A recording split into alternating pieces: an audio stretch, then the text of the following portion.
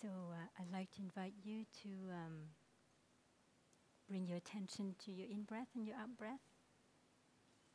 We will be listening to the bell, to the sounds of the bell together. And so let us breathe together as one body. You may want to close your eyes. It's easier to focus on the breathing with our eyes closed so that we would not be distracted. Bring your attention to your belly, to the rising and falling of your belly as you breathe in and out. Relax your shoulders, your arms, your legs, your whole body, and offer yourself a gentle smile. And as you hear the sound of the bell, allow it to sink deeply into your body, into every cell of your body, into the depths of your consciousness, so that the bell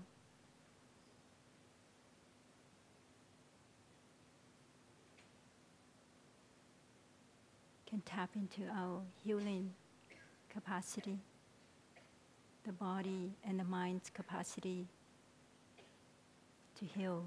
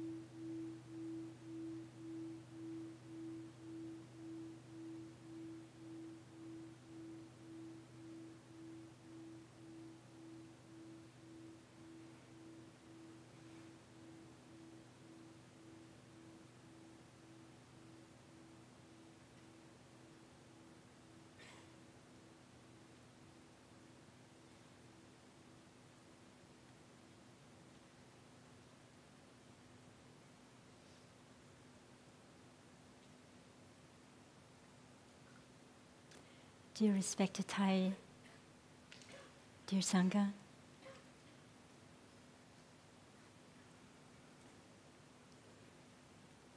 it's so wonderful to see so many familiar faces and also new faces. Ever since we have to step up in place of Thai to offer the teachings and practices to the Fourfold Sangha, I found there are two kinds of audience that are quite challenging to speak to. First audience, the monastics. They have heard from the best, our teacher. So now, when we step up, some of our monastics may be more knowledgeable than I am, may be better practitioner than I am. And also our monastics, we live in together and they know who we are. So if we come up here, they know if we're for real or we're just philosophizing. And I found the other kind of audience are long-term practitioners, like you, some of you. Some of you have probably came to the Dharma before I have, so you know a lot, right? And so I've been reflecting on the beginner's mind.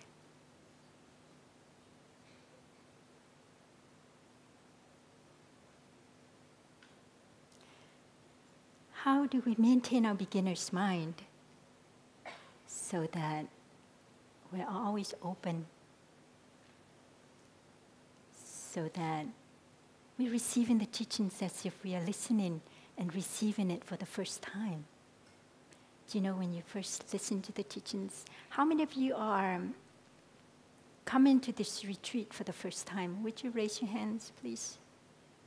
Thank you. Not so many of you. Most of us are long-term practitioners or people who've been to the practice, who've listened to Thay's talk many times.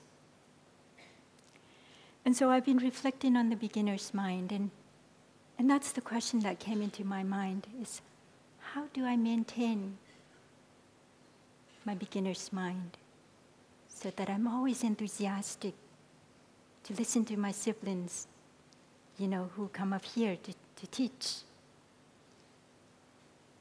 How do I maintain my beginner's mind so that I'm always open, receptive? And I realized one of those things that I have to,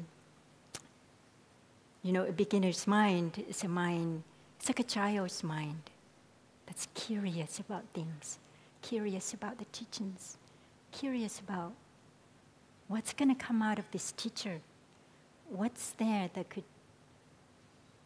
could water my seeds or touch my seeds of love, of insight, of joy. And as a child,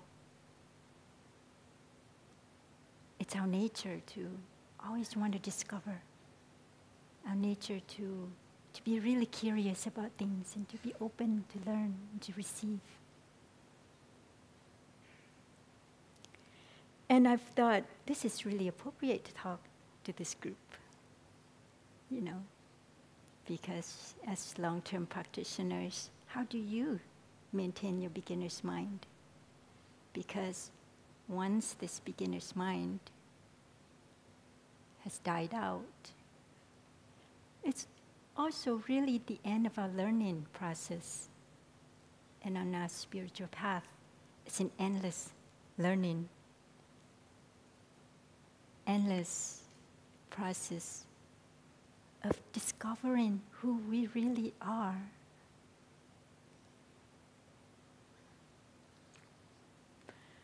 And one of those things that I, in the community, I cannot avoid these two kind of audiences, the monastics and long-term practitioner. Every time I come up here, I feel like I'm really stepping out of my comfort zone and becoming transparent. And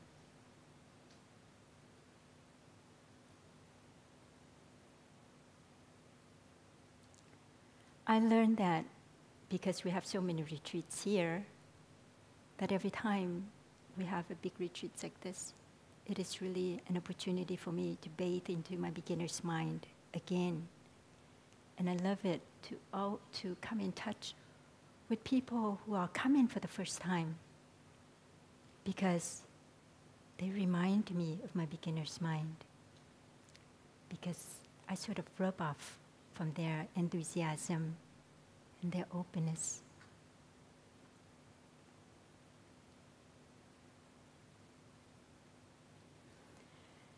And so today, I'm going to talk about something that we all know. That is the Five Skandhas, the five aggregates. When you hear about the five aggregates, what comes up in your mind? It's like, I know it already, what the five aggregates are, right? Some of us. because we heard this so many times, maybe 1,001 times. And here I am. The Dharma teachers asked me to talk about the 5 aggregates. And so, let me start by sharing with you what the 5 aggregates are.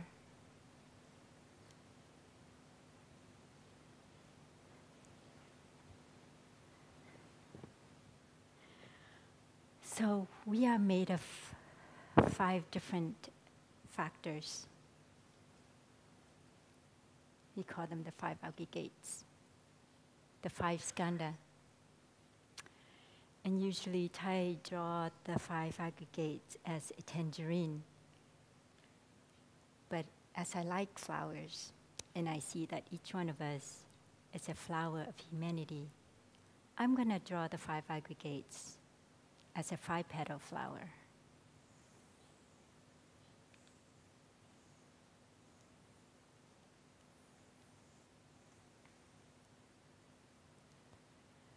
There's the body, our feelings, our perceptions,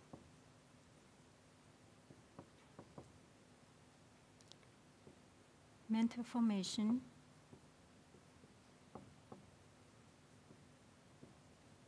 and our consciousness.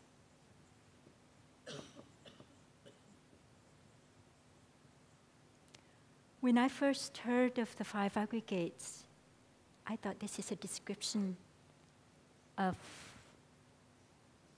of a human body and mind. But then Thai had said something that had really opened my eyes. Thai has said, sometimes the 5 aggregates can be divided into 2 instead of 5. Body and mind.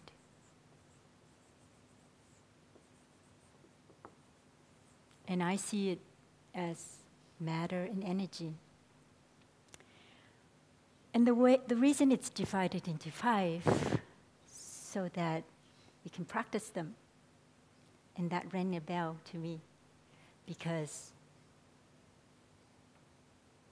how do I practice this? How do I practice the 5 aggregates?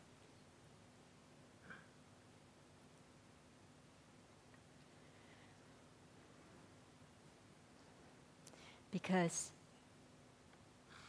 the teachings that we learned has to be applicable in our daily life. They have to become dharma doors and not just merely description of reality. And that's when it really hit me that these are 5 different dharma doors that I can use, and that I don't need to search these dharma doors anywhere out there, that the dharma doors are here. All I need to do is come back to myself. And this is what I love about the practice, is that I don't need to find it elsewhere. All I need to do is come back here to myself. And I have all the dharma doors I need to cultivate peace, to cultivate love, to cultivate insight, understanding.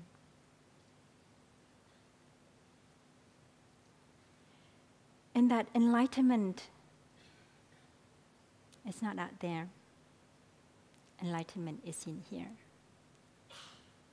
And when we come together like this as a community, we're really supporting and helping one another to water that awareness, the awareness that enlightenment is here, in here. Come back. Come back to yourself. And so, we always hear this expression, come back to yourself. You hear it all the time. Sometimes it becomes a cliche, almost. if you take it for granted. Come back to yourself.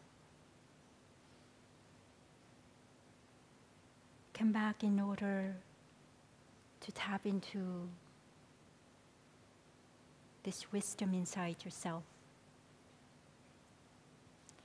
And so how do we really practice these 5 skandhas? Where do we begin? And during this retreat, some people had really wanted to find out, what is my inner path? What is the heart path? How do I know how to practice? I have all these difficult issues in my life. How do I approach these difficult issues? And with the teachings of the 5 skandhas, we're reminded that we start with our body. We start with ourselves. Come back to our body. So we start with the body.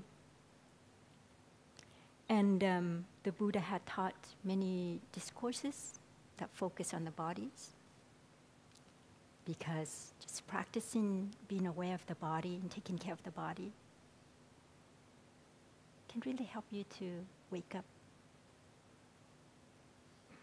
to who you really are, to your true nature. And the Buddha taught the famous 16, the sutra on mindful breathing, the 16 exercises. And I know every one of us know this sutra on the 16 exercises of mindful breathing. They should be our, tools that we use all the time, because the breath is something that's happening all the time. It's right there, at your nose, underneath your nose.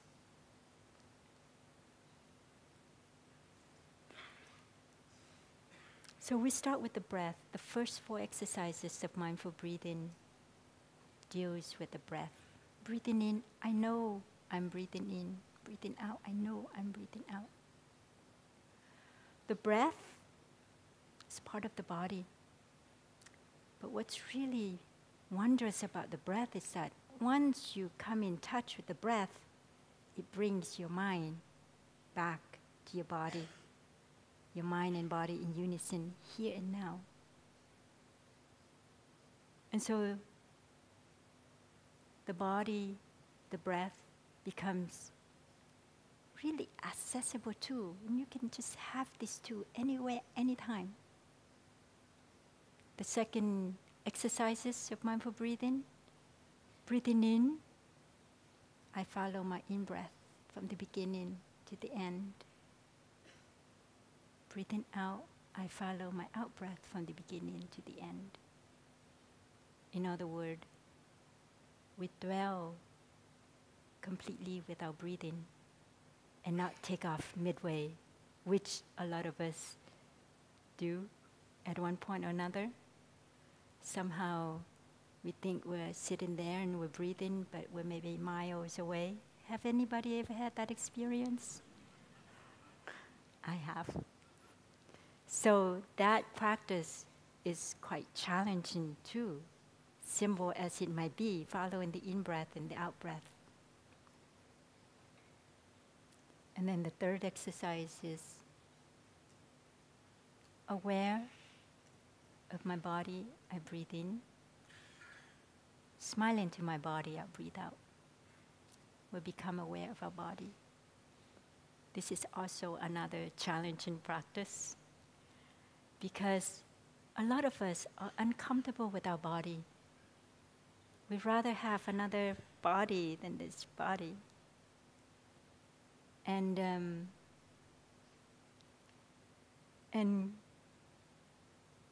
we run away in our head so that we don't have to confront our body. We can't accept our body because it's not good enough. It's not beautiful enough. I think a lot of women have this kind of attitude to our bodies, that it's not good enough, it's not beautiful enough. And our practice is to come back and accept our body no matter how it is, no matter whether it's healthy or not so healthy, whether it's beautiful or not beautiful, beautiful or not, it's all in our head. And to be able to accept our body completely, we feel at peace. We feel at peace with ourselves. There's no need to run anywhere, to find all sorts of things to adorn our body so that we look attractive. And then the last one is to aware of the tension in the body and to release the tension in the body as we breathe in and out.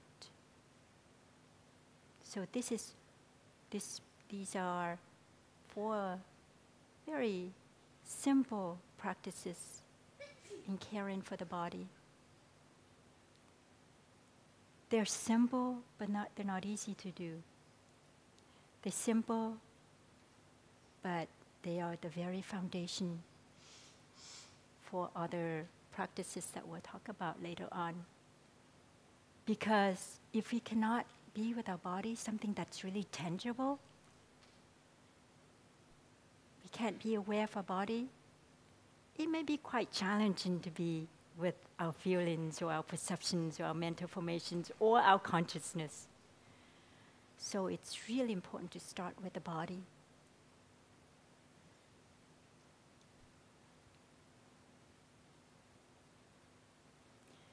And when we come back to our body, really look into our body, you can really see many wonderful things about our body. One of those things is that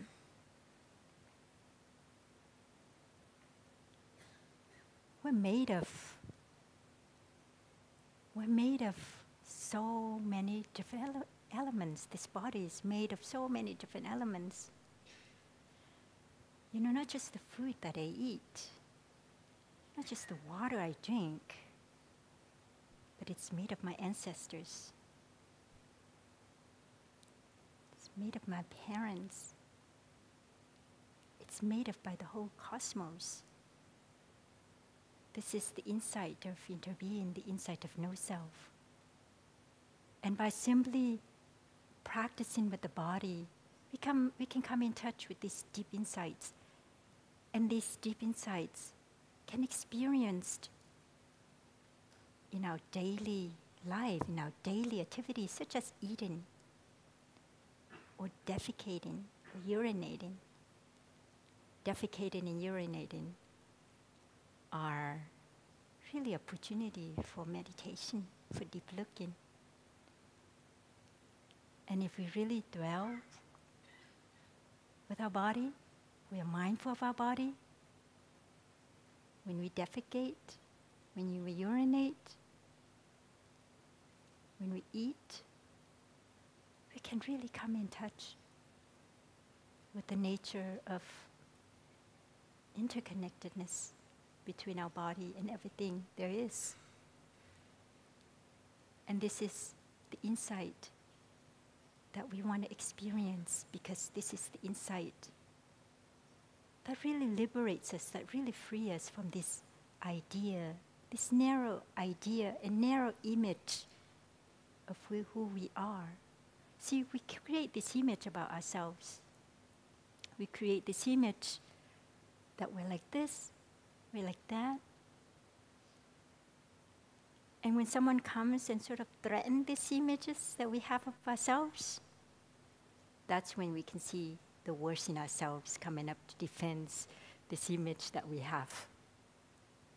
And so the insight of interconnectedness can really help us to be free from ideas and images of ourselves, so that we can really tap into who we really are, that we're more than this just body.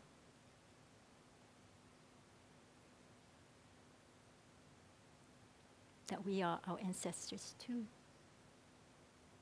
That we are the whole cosmos. It makes us kind and open. When we have this insight, it makes us free. When we can embody this insight, and this insight can be experienced, by being with the body.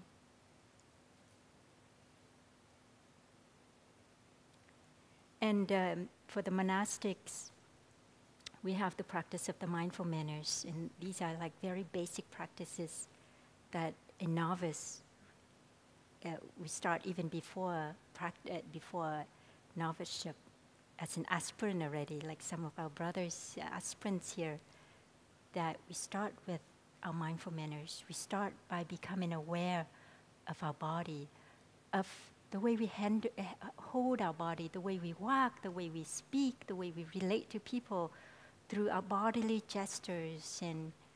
And I'll guarantee you that if you cannot be aware of the body through these simple, minor, mindful manners, I always share this to my younger sisters, I don't think you can really come in touch with your mind. And so another wonders when we come in touch with our body is that we come in touch with its vulnerabilities. The five awarenesses that I really, take it to heart is the awareness that I'm a nature to grow old. I cannot escape old age. And growing old means having ache and pain here and there, right? Sickness is another part of, it's another reality. I'm of a nature to get sick. I cannot escape sickness. And then eventually, I'm of a nature to die. I cannot escape death. There's this deep fear inside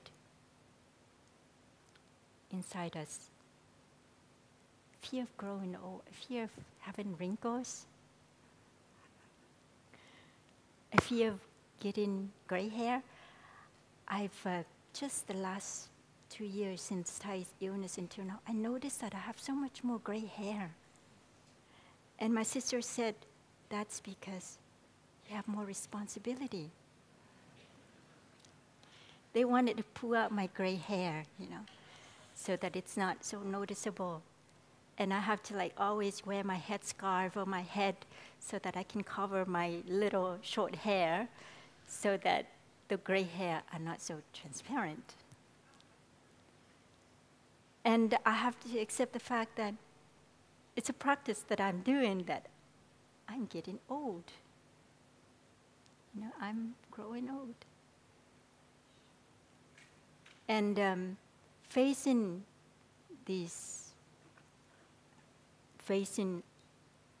aging, facing illness, or facing death can be quite scary. They really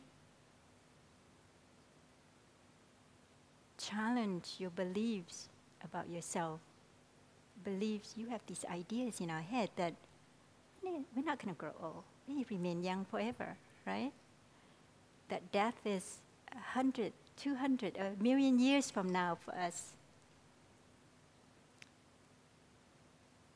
So being with our body and being aware of our body help us to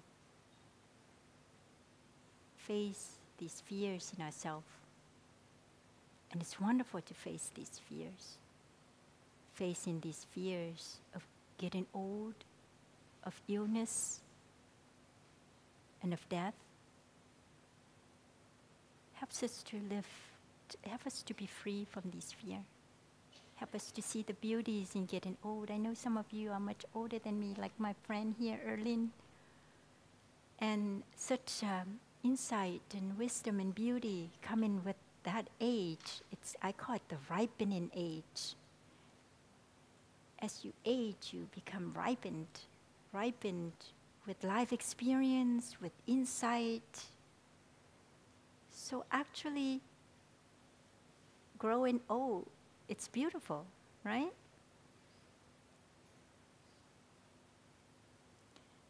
And there's a sutra that had really shook me out of my complacency. It's called the Divine Messenger. Have you heard of this sutra, the Divine Messenger?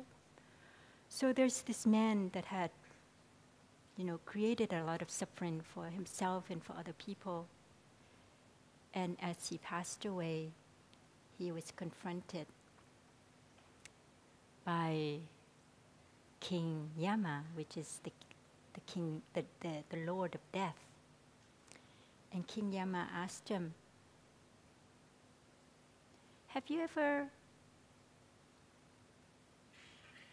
met the first divine messenger in your life? And he said, no, I don't think so. And King Yama asked him, have you ever met an Asian person whose hair is all gray, whose teeth are fallen off, whose legs are walking, who are trembling, whose shoulders and back are bent? And he said, yes, I have. And King Yama asked him further, didn't it ever occur to you that you will become old like that? And, look around us. We have so many divine messengers, the first divine messengers around us. As a young person, that's really important to remember.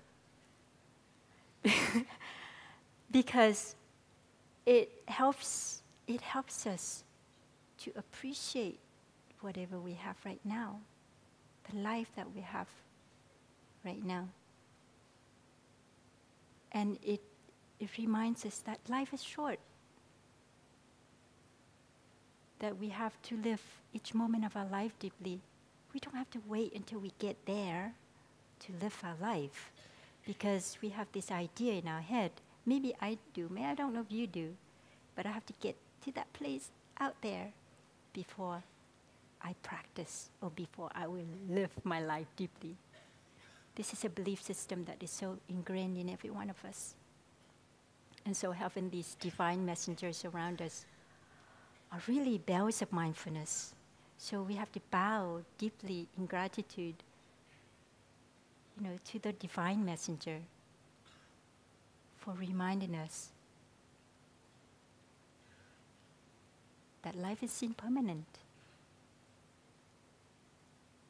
that we have to live deeply the moment that we have now in this body, however it may be, whether it's healthy or unhealthy. And then King Yama asked him further, have you ever met the second divine messenger? And he said, I don't think so. And King Yama asked him, have you ever met someone who is really sick? Who's at the verge of death? Who's in terrible pain? He said, yes, I have. Didn't it ever occur to you that you're going to be sick, just like that person? And so, sickness is inevitable. It's part of having a human body. And now at my age, I'm starting to feel like ache and pain in my body. My shoulders, my neck, my back. And at first when I had it, it was quite frustrating. It's like, my goodness, I used to have this really healthy body. And now here I am, having this pain when I do sit in meditation. And like having terrible shoulder pain. But then I stopped myself and said, this is good. This helps me to see that I'm vulnerable. It helps me to prepare. As I get older, I know it can get worse. So right now it's not so bad. I can bear this pain because it could be worse. So I'm able to live in peace with my body, with this pain, and learning and finding ways to take care of this pain, through the way I eat, through exercises, through, my times, my scheduling my time, like when to go to sleep instead of staying up too late. So it's really about mindfulness, and it is. We don't have to look outside to find the second divine messenger. We are ourselves. Our body is a divine messenger. And however painful it might be, physical pain can be really terrible pain, can be devastating. But a change of attitude towards them can really help us to live in peace with the pain and to really see the pain as opportunities. When we see ourselves victims of situations, of this situation, victims of, this sick body, it can be really depressing. But when we see that this is an opportunity, an opportunity for me to really be in the shoes of humanity, because we are all of the nature to get sick, and to see that there are other people who are much more serious than I am. So I don't have to be, feel victimized about it. I see that this is really an opportunity for me. And then the third divine messenger, Yama asked, have you ever met the third divine messenger? Have you ever met someone like a dying body? I said, yes, I have. Didn't it ever occur to you that you will die someday? Because when we are aware that we will die someday, and we really treasure the life that we have, it's as if we are living the last day of our life. Think about it, living the last day, just like we talked about, experiencing for the first time helps us to really appreciate things and be curious and open.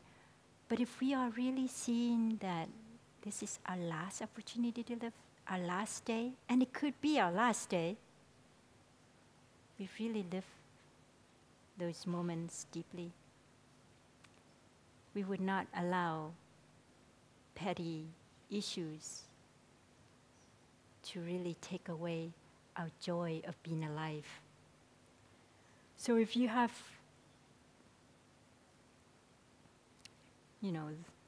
petty issues in your life, like irritation at this person or that person, or think about this may be your last day, last opportunity, then you can drop and let go of these things easily.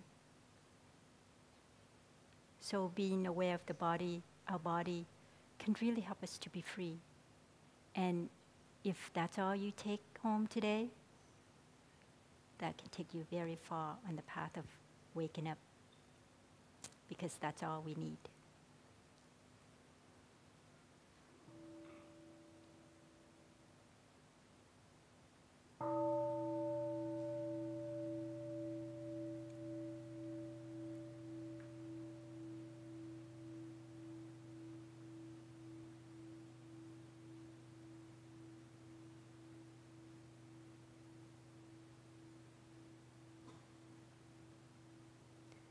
The Feelings. How do we practice with our feelings? The Buddha taught 4 exercises to work out, to practice with the feeling. The first one is to generate joy. Second one, to generate happiness. We generate joy and happiness because joy and happiness is within. All we need to do is bring our mind back to the body. We can really feel the joy and the happiness of being alive here and now. And so this joy and happiness is not something out there that we have to run to. Most of us run out there to look for joy and happiness, but joy and happiness are within. And bringing our attention to our in-breath and our out-breath, and becoming aware of our body, becoming aware of our feeling, can really help us to tap into this joy of being alive. And there are so many practices that we can do to cultivate joy and happiness. Coming in touch with nature is one of those practices that help us to come in touch with joy. Coming in touch with the beauties and goodness and wonders inside ourselves are ways to tap into joy and happiness inside. We have this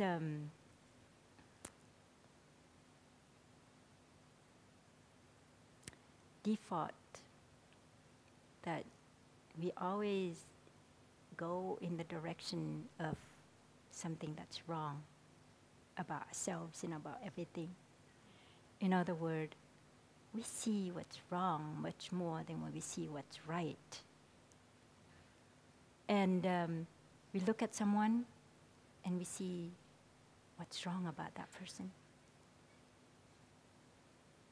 So our practice is to recognize what's right. The wrong are still there. But if we can recognize what's right and what's good about ourselves, our body, the other people, the situation, it really helps to change our perspective. And it waters wholesome seeds in ourselves, the seeds of joy and the seeds of happiness in ourselves.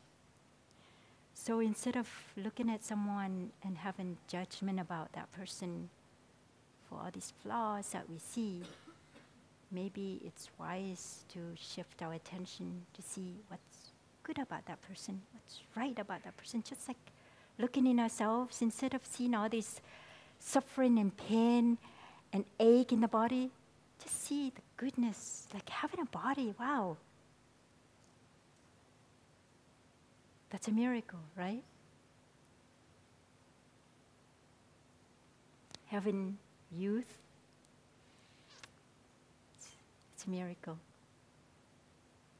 Having good enough legs to carry me around. So looking at what's good, what's wholesome, focusing on the goodness and the beauties and the wonders can really take us a long way on the path of healing, the path of joy and happiness. And it's a training. We have to constantly remind ourselves that we need to come in touch with the beauties and wonders and goodness in ourselves and other people. Otherwise, we go into this default mode.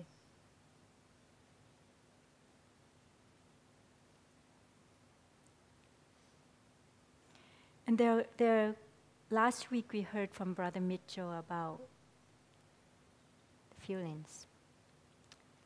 That there are positive feelings and there are negative feelings, and what feelings are. I want to talk about how we embrace the feelings. Whenever a painful feeling comes up and we embrace it with mindfulness, we bring our attention to that feeling. It's as if and most of the painful or negative feelings are quite dark. When we are in a space of negative feeling, we're like in a dark tunnel. And it's good to light up this light of mindfulness in ourselves. Bring the light of mindfulness to that feeling so that it can shed light into that feeling. And just the fact that we're there holding that feeling, that pain that may be there, that discomfort, that feeling of inadequacy, holding it with the help of the breath, can really help to dissipate that energy and help us to see deeply into that feeling, to see the causes and conditions that brought about that feeling. It helps us to see that the roots of our feeling, the painful feeling, is coming from deep place inside ourselves. It's coming from our ancestors. And it's very liberating to have that kind of insight. And that insight is not coming from analyzing and speculating. It comes because we tend this feeling with mindfulness and with gentleness and with love. It comes when there's clarity in the mind. And so the feeling, can you hear okay? It goes on and off, right? It goes. Being with the feeling, breathing with the feelings can really help us to have to create space inside ourselves so that we will not be overwhelmed by the painful feeling. Because, some young people can take their life because of a painful feeling, of a painful emotion. And so learning how to embrace our painful feeling, being with it without ideas and association and stories that we have in our head, but simply open to what's there with curiosity, with gentleness, with this light of awareness, can help to transform this feeling, can help this feeling to dissipate, and can help us to see deeply into it. It can be really freeing, this insight that comes from like a gut feeling, how it came about. So let us go to perception, because I realize I don't have so much time. So the Buddha taught 4 exercises in dealing with perceptions. And Sister Annabelle had talked about it the other day, had touched on it. And these 4 exercises are from exercises 13 to 16, dealing with perception.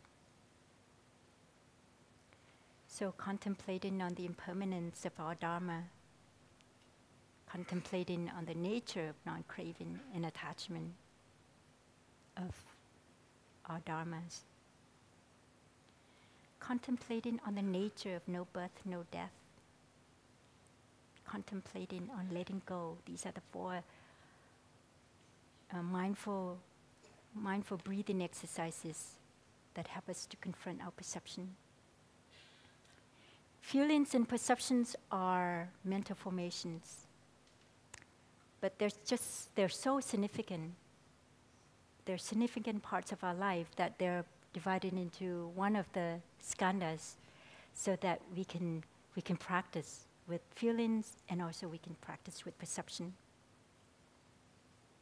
So perceptions are constructions of mind, ideas we have about ourselves, about how permanent we are. So there's a contemplations that help us to confront the impermanence of our body and the impermanence of our dharma, of everything there is. We have ideas about our birth and death, dying and being born and dying. And so these 4 exercises help us to confront these ideas. They challenge our ideas about things, our belief systems, and they help us to break free from these ideas we have about ourselves. And in my experience, I found that perception is one of those things that create enormous suffering for myself. it's as if they are the main cause of my suffering. When I came into the community, everyone looked wonderful. When I came in for the first time, everyone was so beautiful. I felt like, I was I engaged in socializing from morning until evening because I thought, there are so many wonderful things about these people and I gotta learn from them. And I spend all my time, chatting and talking and sharing and listening. But then as time goes on, I realized I have these ideas about other people. I mean, what prevent me from really coming in touch with my sisters and my brothers and to be open completely to them was my perceptions of them. Now I put them in a box, and this is how they are. And I relate to them with this perception that I have. And I had suffered. And there are people that I just could not get close to because I have created this image about them in my head, this perception. And then I had an eye-opening experience that really made me think twice about my perceptions. The Buddha said that most of our perception, maybe 95% of our perceptions are wrong perceptions. But a lot of us, like myself, I think 95% of my perceptions are correct. I'm right. I'm always right. And I still feel so now that 95% of my perceptions are right. And I had an eye-opening experience that helped me to really re-examine my perceptions about myself and my perceptions about other people. I have perceptions about myself too. I have all these ideas and images about myself which really limit me because I'm more than these ideas and perception. And yet, these ideas and perceptions are so real and so difficult to let go. So this experience I had was when I was taking care of my mother. She had a stroke when I was already a nun, and I was taking care of her in Deer Park. We're from the United States, and I flew over to take care of her. And my brother also a monk here, flew over, and we both took our mother to Deer Park Monastery to take care of her. And it was during the time that I was taking care of registration to bring people to Vietnam to support Thai's effort to renew Buddhism in Vietnam. And I was the only person that did this registration work. And even though I asked the community when I brought my mom to Deer Park if anybody could help me with this and take over, but anyway, so every day when my brother is taking care of my mom, then I will do registration. And I would spend morning until late evening just to work on emails and doing all this, like taking care of housing, taking care of money, all that kind of thing. And the day that he's off, I take care of my mom. And I have to say that it was the most rewarding thing that I have ever done. There are times when I just stopped and looked in and thought, I've never experienced such peace and satisfaction just to be able to take care of my mom. And then the time came and I had to go to Vietnam with the Sangha because, and I had to go before the Sangha in order to start to welcome people. So people arrived, 400 people came, and I checked everyone in, took care of all the logistics and all the money. And then the next day, I had a breakdown. I had a mental breakdown. In my meditation, when an idea came into my head, it became so real. It was reality for me. A thought that comes into my head, I had to be super mindful so that I would not see this as reality, because that's what it felt. And I thought, wow, this is quite dangerous. I think I'm going mad. And it made me think people who are crazy or who are mentally disturbed, mentally deranged, maybe this might be the reasons why they're so deranged, that they had too much stress in their life. It was stressful. Taking care of my mother, as rewarding as it was very stressful to take care of, of her after the stroke, and how confused she was and how lost she was. But also the work of doing registration, it wasn't just 400 people that, 400 people registered. There were like 1,000 or more people asking for information and all kinds of stuff. So I realized that it was the stress. That stress could make people crazy. And I was like that. And really, I didn't know what to do. And nobody knew about it. I had enough practice to keep me, to be calm and at peace. But in my head, it was quite scary, because reality and thoughts no longer had a clear division. And so I came up to a friend. I was really lucky, because a friend, an acupuncturist, was there, part of the delegation. And I shared with him, and he gave me a treatment, just 2 needles. And I had a friend, second body, who's also here right now. He gave me 2 needles, and I was there, lying on the floor. And I could see how the energy in my head was like, and I found clarity again. And it was really a wake up call for me, because I realized that in my daily life, I always have these perceptions, and they reality for me, maybe not as how I experienced it, where I couldn't distinguish reality and a thought. But most of the time, it becomes a reality, and I don't even know it. I didn't even know they were in my head a reality. I think I see someone and I have this perception, and that's the reality of that person. And in truth, that may not be that person's reality. There is just my perception.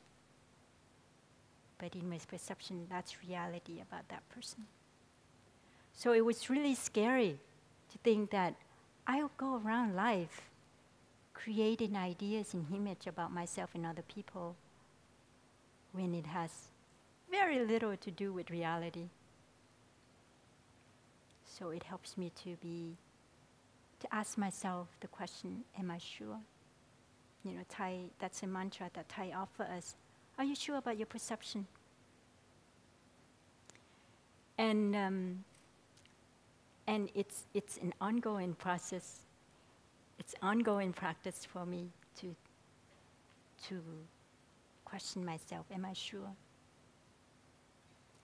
To give myself the credit of the doubt that this perception I have, maybe just a construction of the mind, maybe ideas that I have, and not reality of who I am and who that person is. So it helps me to be open. It helps me to be open to see and to be curious to know what's more than these perceptions that I have, ideas that I have.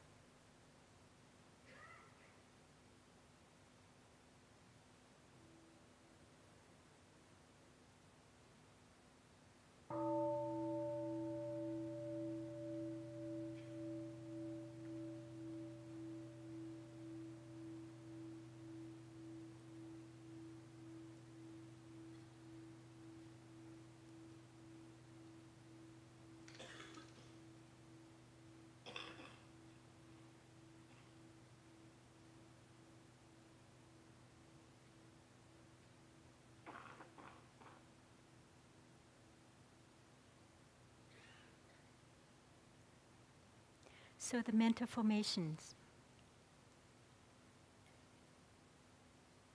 which has to do with the 4 exercises of mindful breathing, aware of from exercises 9 to 12, aware of the mental formations. I breathe in, aware of the mental formations, I breathe out. The mental formation may be positive ones, or it may be negative ones. Faith, diligence, kindness are mental, positive and wholesome mental formations. Jealousy, anger, ignorance, these are negative mental formations.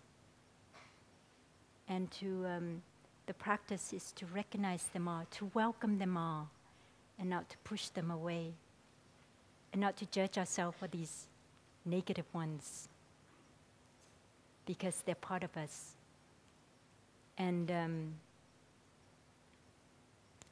to bring the light of mindfulness and shine it on these mental formations that unfold in our head, in our mind, without judgment, without criticism, without beating ourselves down, but simply acknowledging it. One of the things that I really like about the practice is that we're very gentle with ourselves, and we learn to be accepting instead of struggling, fighting, creating a battlefield in ourselves.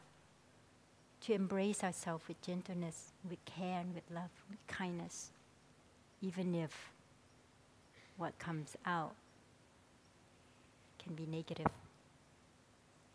But what's really wondrous about recognizing and embracing and noticing these mental formations with mindfulness is that when we bring awareness and mindfulness to a negative mental formation,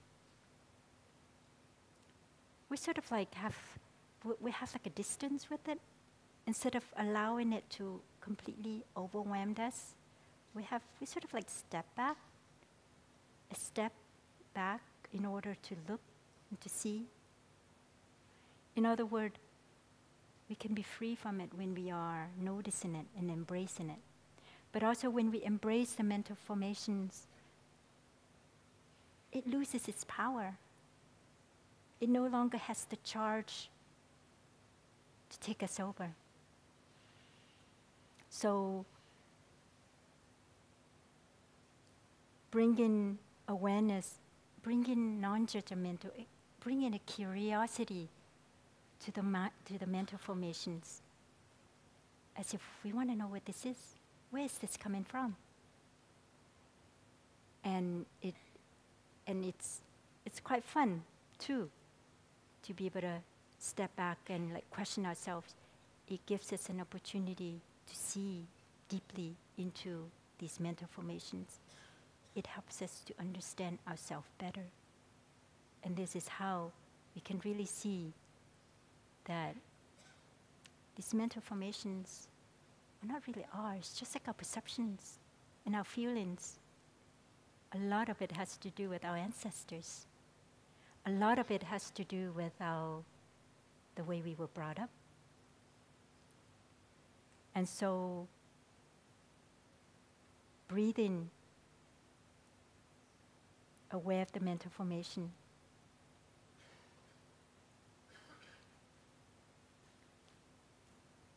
Bring in mindfulness, bring in awareness to the mental formation. It's a way to heal ourselves, and a way to stop this ceaseless thinking that comes up in our head, ceaseless feelings, ceaseless stories that happens in our head all the time.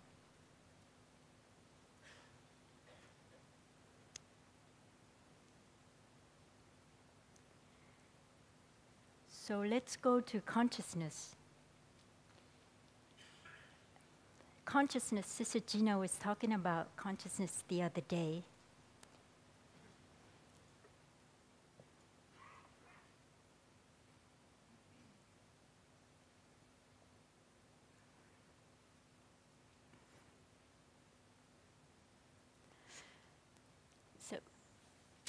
This is our consciousness. We learned about the store consciousness, right? Perception, mental formation, perceptions, feelings, body, all come from our consciousness, the base of our consciousness, which is the store consciousness. All of this has sprung up from the depths of our being.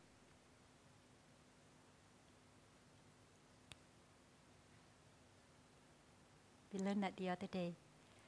Sister Gina talked about it, so I don't need to talk too much about it.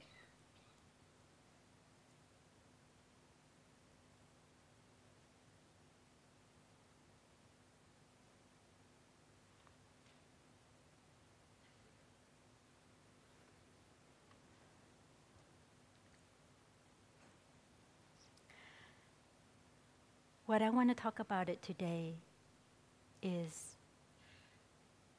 watering seeds, a practice that we can do for our consciousness. And I see that every day, every moment of our day, from the moment we wake up to the moment when we go to sleep, and even in our sleep, we're watering seeds and tapping into seeds in the depths of our store consciousness, in the depths of our consciousness all the time. It's an endless watering, tapping, touching seeds. And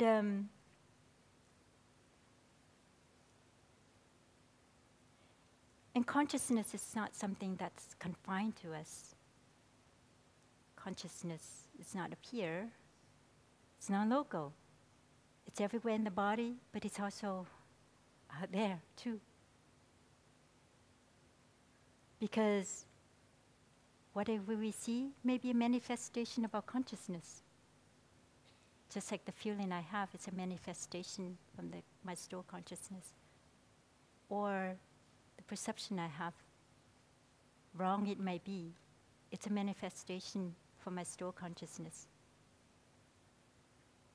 And so how do I water seeds in my store consciousness so that my perception, my feelings, my mental formations carries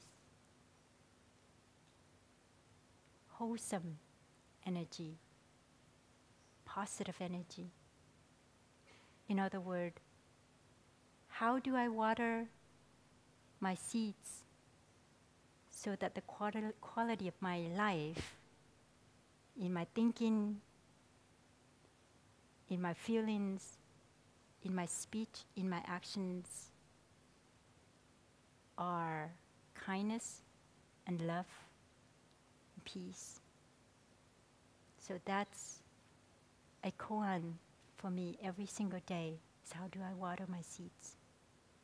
Because whatever I water in myself, that's how I am, that's what I am. It comes up and it becomes a part of me.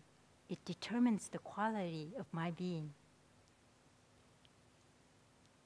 So if I look at someone and I see all her shortcomings and all her negativities, I'm really consuming, I'm eating, I'm watering these negative seeds in myself.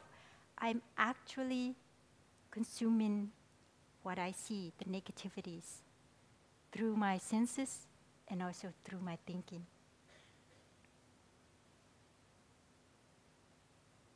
And so the quality of my life, the quality of my peace and happiness and kindness depends on the wholesome seeds that I water in myself.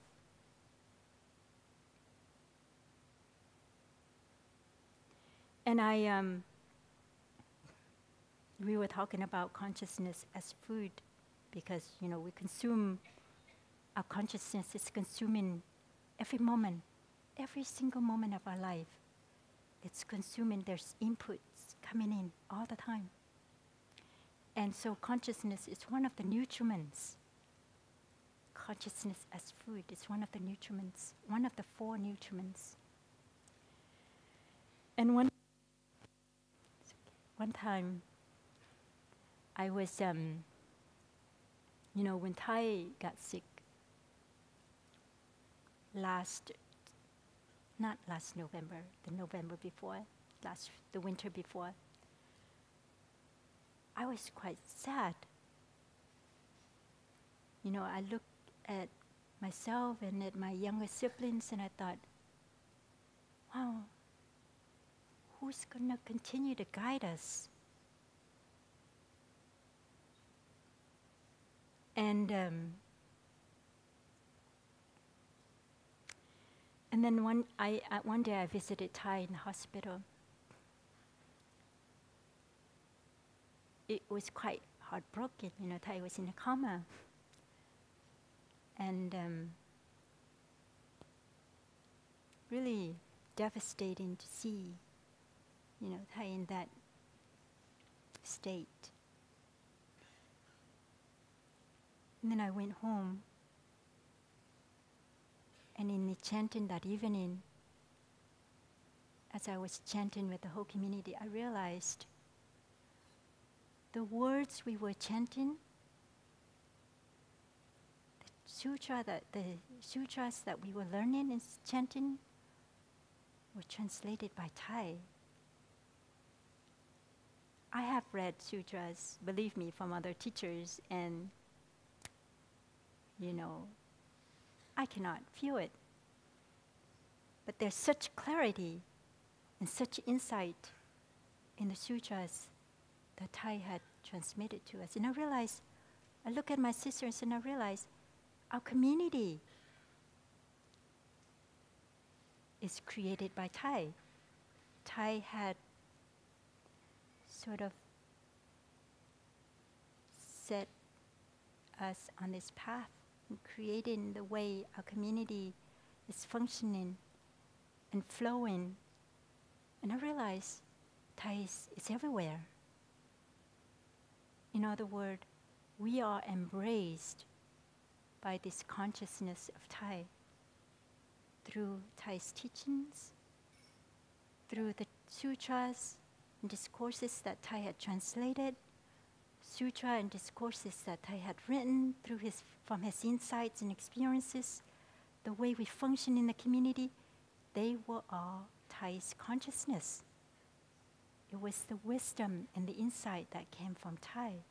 And we are sort of like under or in this balloon of Thai's consciousness. And so Thai was everywhere. Thai was present. It was something tangible. It wasn't just ideas in my head. And so, just being here,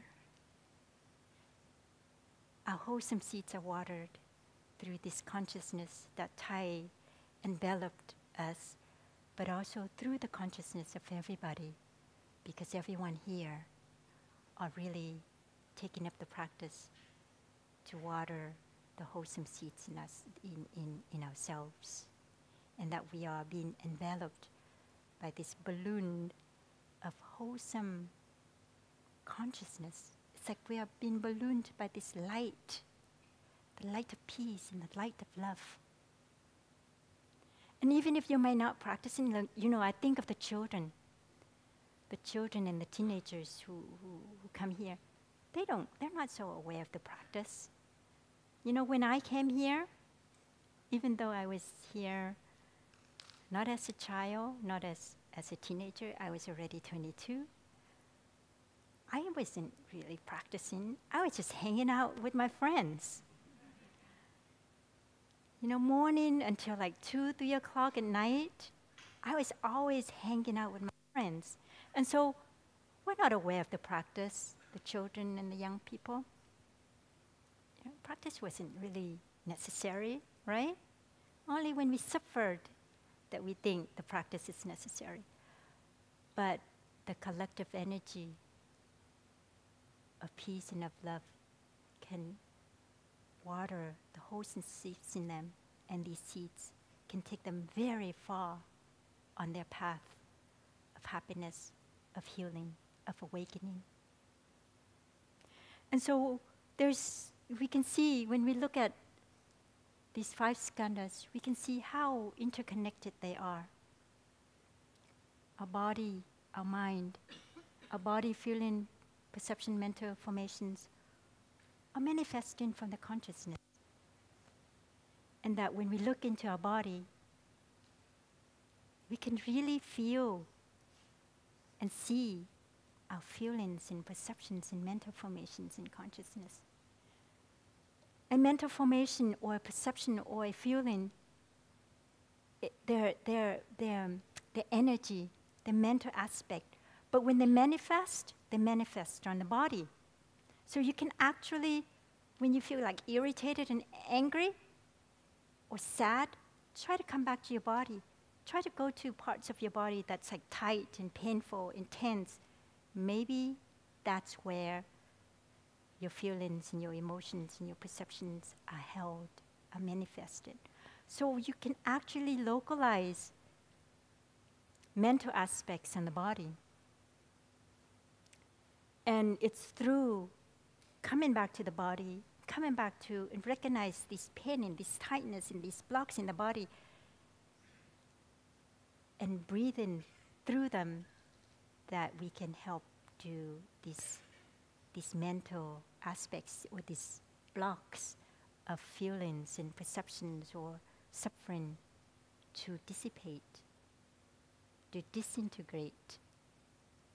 So taking care of the body is at the same time taking care of our mind, taking care of our consciousness. And so we can see how interconnected they are, these 5 aspects. The mind affects the body very intimately, and the body affects the mind also equally intimate.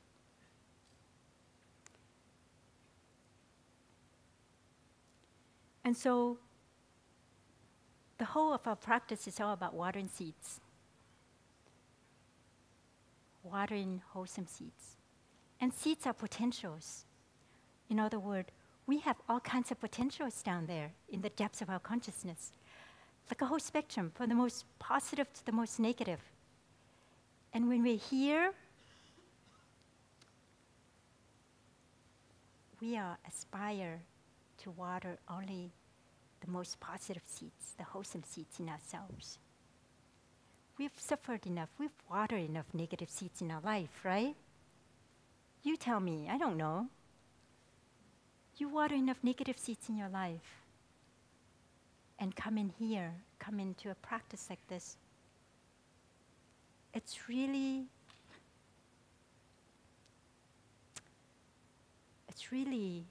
self-love. We come in here to love ourselves, to learn how to love ourselves, to learn how to water the wholesome seeds, how to tap into these wholesome potentials, wholesome capacities in ourselves.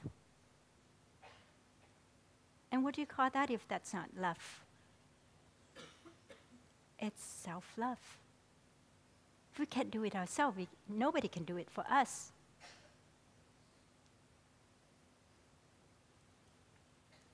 And one of those precious seeds that's in the depths of our consciousness is the seed of mindfulness. It's the seed of enlightenment. In other words, when we come together like this, we are really watering that seed of awakening in us. And this is what we need in our world today. We need more people to wake up.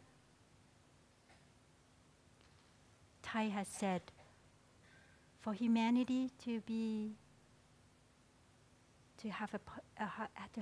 possible, to have a future, we need to wake up. And so, no matter how our practice is, just the fact that we're coming together as one strong Sangha body, like now, I can just really see how powerful this Sangha body is. We are doing it out of love for ourselves. But we are also doing this for the whole humanity. Because this energy that we're generating together in this room ripples out. And it touches lives in ways that's beyond our imagination, beyond our understanding. And maybe people on the other side of the planet right now, people who are in warring countries or who are in deep suffering, maybe they may be struck by one of these ripples that we send out and could have a smile on their face. And so our practice is taking care of ourselves, cultivating the seeds of awakening in ourselves, the seeds of joy, the seeds of love, the seeds of kindness in ourselves. But at the same time, we're doing it for everyone, for the whole humanity, because we know how interconnected we are, how intimately interconnected we are. So I have to join my palm and bow to every single one of you, just for choosing to come here, choosing to be part of this awakening process for ourselves and for the whole humanity. So thank you for listening and thank you for being here.